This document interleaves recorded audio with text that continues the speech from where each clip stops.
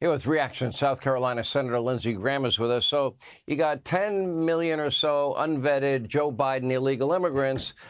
We're paying for food, water, housing, education, health care.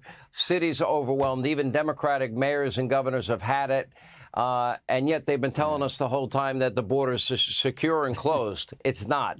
And look at the impact. I mean, what is the end game here? Why do they have no interest? Do they not get alarm bells in their mind when you hear people from Iran and Syria and Egypt and Afghanistan and Russia and China are there?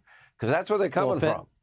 Yeah, well, fentanyl poisoning of our young people is the leading cause of death among Americans from 18 to 35. It's coming across the Mexican border. It's made in China, comes to Mexico, comes across the border. The drug cartels, human traffickers have been the biggest beneficiary of the Biden presidency. Why is President Trump leading in South Carolina by 30 points? The people of South Carolina believe that Donald Trump was the best Republican president since Ronald Reagan.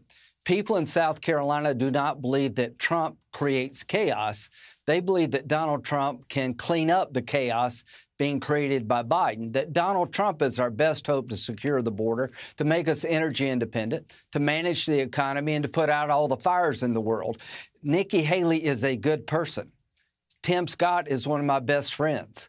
I endorsed Donald Trump on day one because I saw from a front row position of 4 years of the toughest guy I've ever seen in Washington, who brought the world to a better place on national security than anybody since Reagan, who made us strong at home and strong overseas. Donald Trump's going to win South Carolina big, not because we don't like Nikki Haley. We do.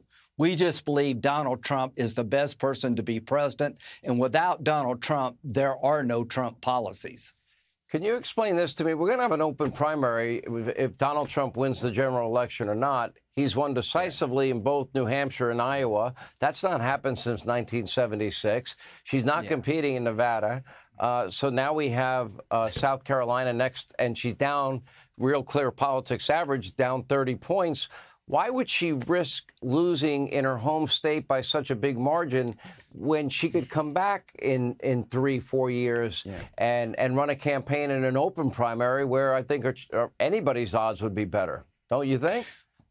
Well, Nikki Haley has been her friend for a very long time. She was a two-term governor, and people like her. Her numbers are good at home.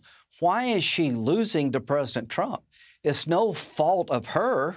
It's the assets and attributes of President Trump. I can't express enough to the people watching your show that those of us in South Carolina who respect Nikki Haley believe that Donald Trump is the most capable person to be president, that can beat Joe Biden, but not just beat Joe Biden, clean up a broken border, scare the hell out of the terrorists, help Israel, who's under siege, make us energy independent again. Why do I say that? Because he did it before.